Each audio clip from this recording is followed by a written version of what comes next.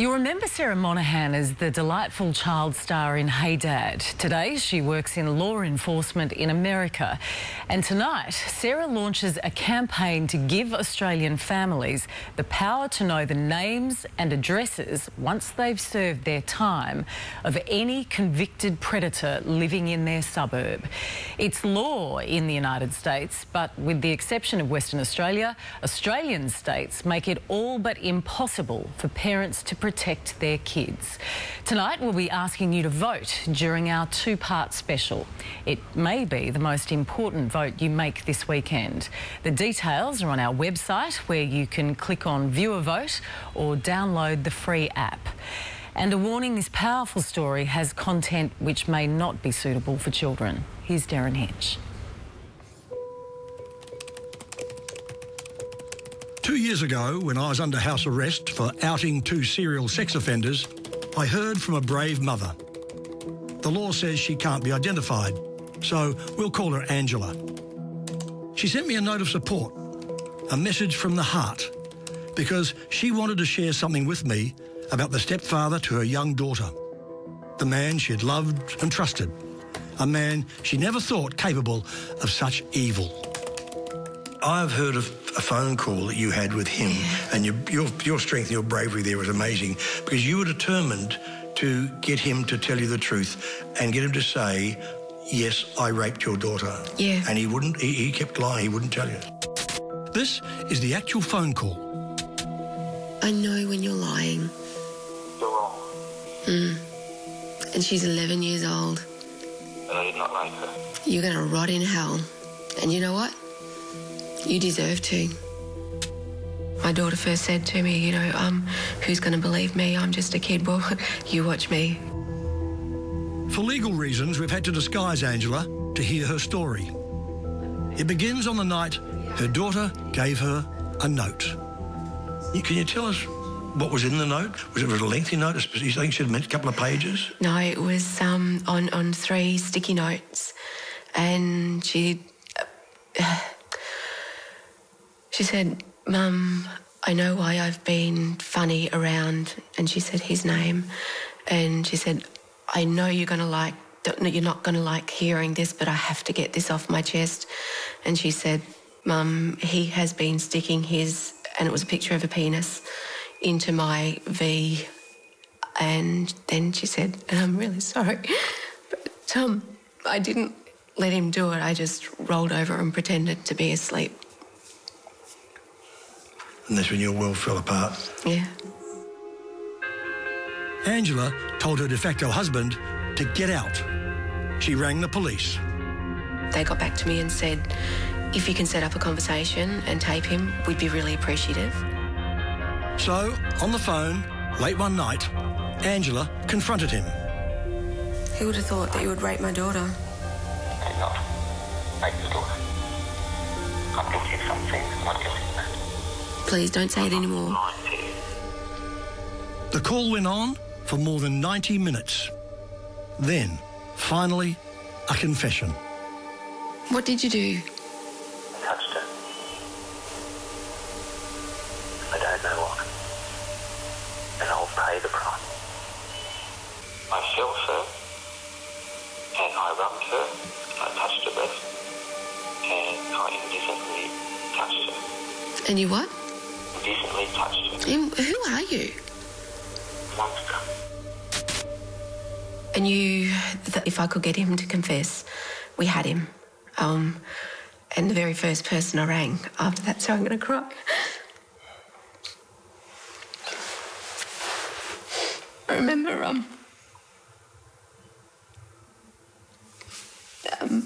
as soon as I hung up the phone, I rang my mum. And I said, Mum, I've got him. I knew I had him.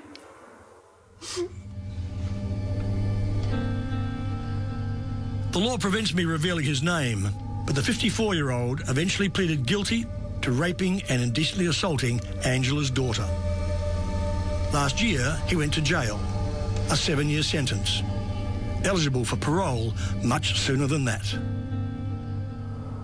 Despite what this man, inside here, did to that young girl, he could be out in only 2 years, living back in your community, next to you and your kids, or near their school, or where they play. And you won't be permitted to know his name, what he looks like, where he works, or what he has done. Now, if this were in the United States, things would be very, very different. I mean, it's great that they have here resources so that parents can look up where convicted sex offenders are, where child sex offenders are, and it makes for a safer community. Here's the first ads for Hey Dad. Sarah Monahan's accent has changed, but the face should be familiar. It says Wednesday, February 11th of 1987. 87. It's a long time ago. Sarah was 10 years old when filming began on the popular TV comedy Hey Dad. Robert Hughes played her on-screen father. Off-screen, it's alleged he molested her. Hughes goes to trial next year.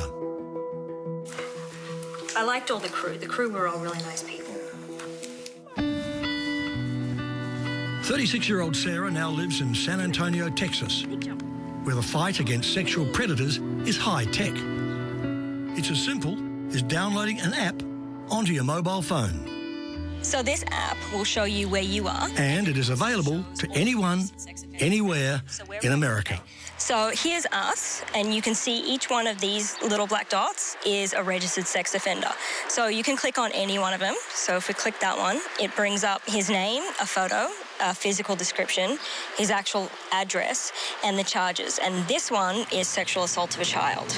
It's incredible. There's absolutely nothing like this in Australia. Absolutely nothing like it. I know, and this is great because we had an exchange student years ago and she went to the school, the biggest school up the road, and we could just tell her, take this path, don't go next to these houses. I so wish that Australia would follow and implement something like this and stop being so scared of protecting criminals. I don't get why we're protecting criminals when we should be protecting the innocent children. Look at a very well-respected, ordinary... I know, everyone's lawns are manicured. It's obviously not in a bad neighbourhood. To prove her point, Sarah took us for a drive. So what does the app say? It says it's 1109. Right, so it's going to be that one on the corner. Lovely corner house. This is where the predator she found on her phone actually lives. His name is Billy Joe Cooper, a convicted pedophile. He has been here for 13 years. The big issue, the big argument against is the vigilante issue. There's no such thing. I mean, honestly, there is no vigilantism. Nobody goes to the neighbor's house. They know it's a registered sex offender. They know he's not a great human that you should let your kids with.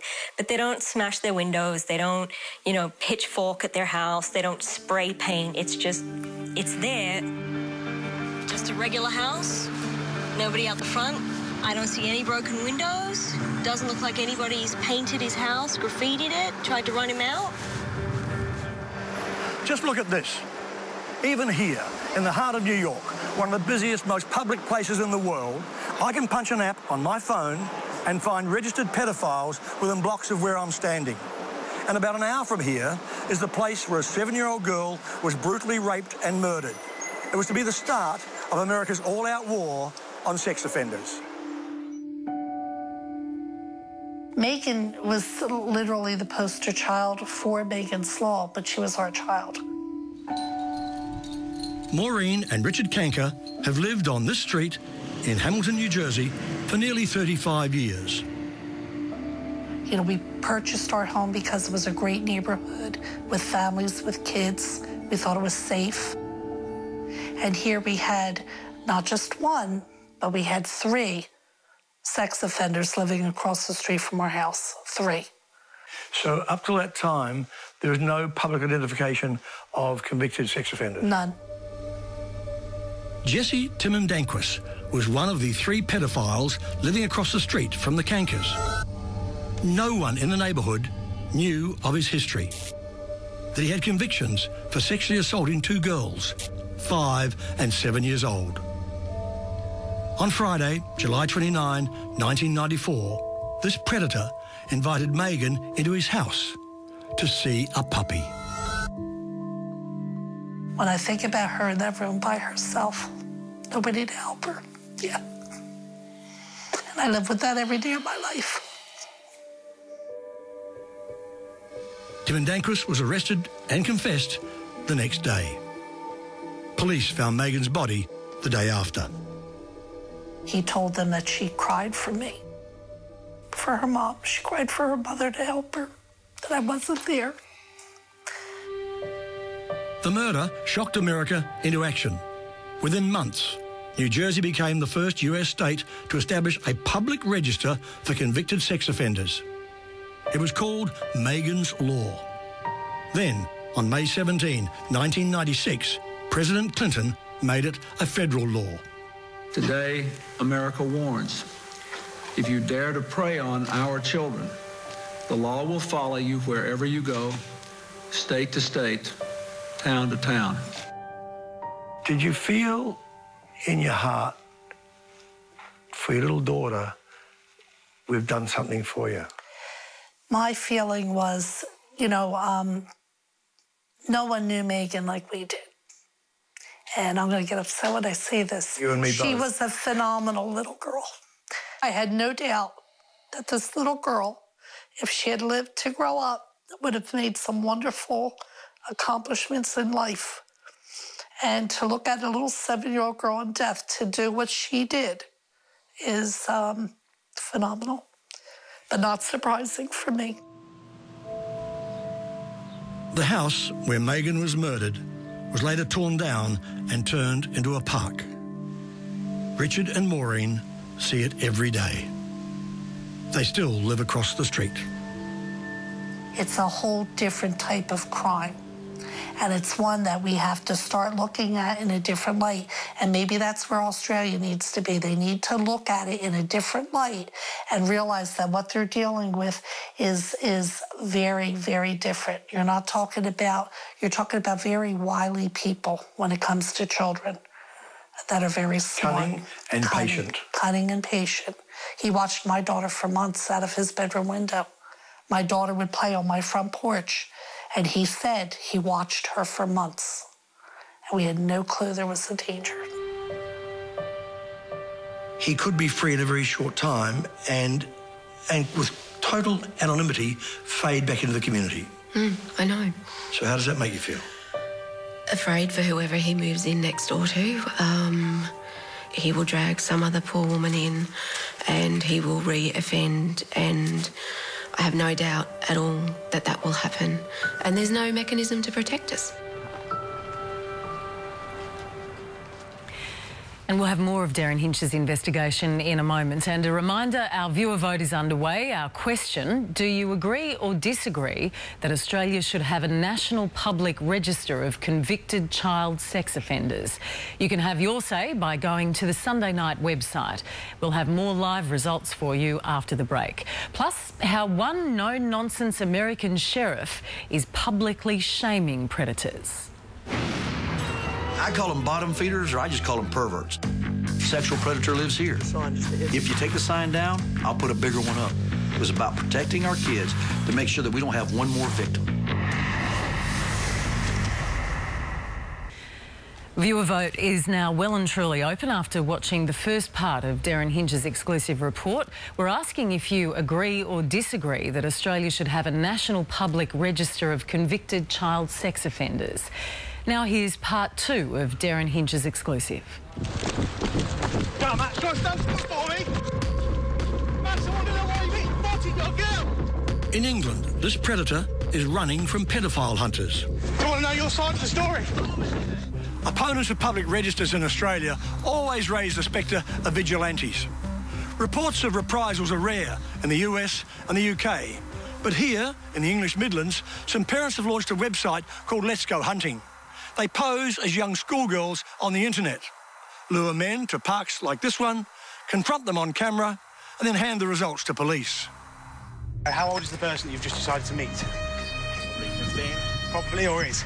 Well, careful, just stay back with you, please. Yes, she says she's 15. Let's Go Hunting surfaced earlier this year. It doesn't matter where you go, we already know where you live. The group, consisting of 3 fathers and 1 mother, declined our interview requests. They meet their targets online and then confront them in person. Speak to you for a second. Don't worry, you're not under arrest. I just want to speak to you about the reasons that you're here. Do you understand that you've not been speaking to a 14-year-old girl? You've actually been sought out by paedophile hunters. All right. Okay. Do you want to explain why you're here? It's all right. I just started chatting to one of them online sort of thing. This middle-aged man came equipped with alcohol to ply his 14-year-old date with. Can you just show me what's in your pocket? Yeah, it's just a bottle of vodka. Bottle of vodka and some Red Bull. Yeah. You are now going to be reported for the offence of trying to meet up with an underage girl for sex. Okay? She's 40 years younger than yourself, isn't she? You're 54 years old from Yeah, I just thought that she could have had the drink and then we could have had a chat. So far, there have been 6 arrests. But the public outing of these predators horrifies people like Brett Collins from the Australian group Justice Action. Should sex offenders be publicly identified when they've done their time? No, they definitely should not be. That's nothing could be worse than outing someone who's accused of such a high-profile... A murderer is. A tax offender is. A Darren Hinch is. Why should sex offenders be protected? Because we have an interest as a community to ensure that we have a community feeling safe and being secure. That's what I'm saying. Why should they not be identified? Because you don't get safety by excluding people. You get safety by including people. Yeah, we call them rock spiders in Australia. I call them bottom feeders, or I just call them perverts. I'm just be honest with you. Ain't no beating around the bush. People that have that, you can't fix it. 2 hours north of Orlando is the town of Stark. Of the 5,500 people who live here, 18 are sexual predators. And their presence is impossible to miss. Sheriff Gordon Smith has made sure of that. See, because I'm telling you, if you love your kids, you'll do everything legally possible that you can within the legal means to protect our kids. And that's what it was all about here in our community. It was about protecting our kids to make sure that we don't have one more victim. Earlier this year, the sheriff took Megan's Law and gave it an old-fashioned makeover. Outside the home of every child molester in Stark sits a big red sign. There's the church right there, and I can see the sign just ahead there, that red sign, right? Right. That's Anthony Jones. Once a month, Lieutenant Dawn McKinley goes out to check on the signs. So people going to church on Sunday with their kids, they know that next door... Absolutely. ...there's a sexual predator. Absolutely. Look at that. That really sums it up, doesn't it? Right. What's the reaction of the convict when you rock up and stick a sign on his front lawn? I've had one or two that get mad. I really don't care. I honestly don't. You know what? So what if he has to live with it? The victim lives with it. If they don't like it, move. There's other counties that don't do it. You got an option here. Find you another place to live. For scores of American predators, that place is this caravan park on the outskirts of Orlando. A place no parent would ever want to visit. I've campaigned against pedophiles for many years, seen and heard some shocking things, but this is a first. I'm about to get involved in something more distasteful than anything I could have imagined. I'm about to meet some convicted child molesters at a Florida caravan park they call home, along with more than 100 others.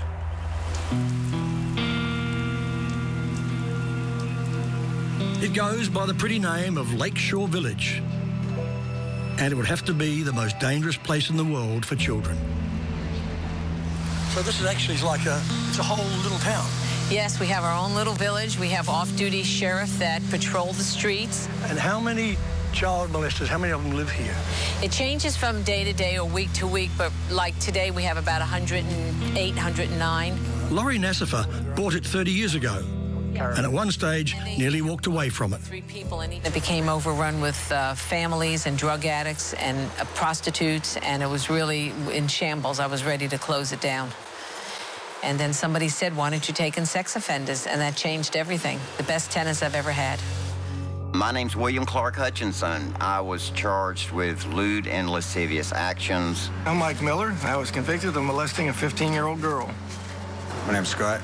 I've been convicted of sexual battery on a child under 12. While filming, we attracted an audience. All were child molesters. And some wanted to talk to me. Florida has the toughest laws against sex offenders in the United States. They're awful. They really are. We never stop getting punished. Like everyone else in this village of the damned, William Clark Hutchinson finds it easier being amongst his own kind. I feel worse than uncomfortable. I feel dirty. I feel terrible to be involved, even be here. Can you understand that? Actually, yes, I do. Do you understand the fear, though, that people think, well, maybe it would happen? To do something so abominable once, the fear is there that maybe you could regress. It could happen. I mean, to say it's not going to happen would be a lie. You and I will never agree. I don't give a stuff about sexual offenders. I don't give a stuff how long their sentences and how long they're in there for, because they have committed the most despicable crimes against children. And you on the other side, think that they can all be rehabilitated. And I wonder about your conscience when they do reoffend. Look, I just think it's so important that we actually see in everyone hope, and we actually stand beside that person at the same time as keeping an eye on the fact that they won't always succeed. In stark contrast, in the town of Stark, You can see the sign right there. the overwhelming view is that nothing is more important than protecting children.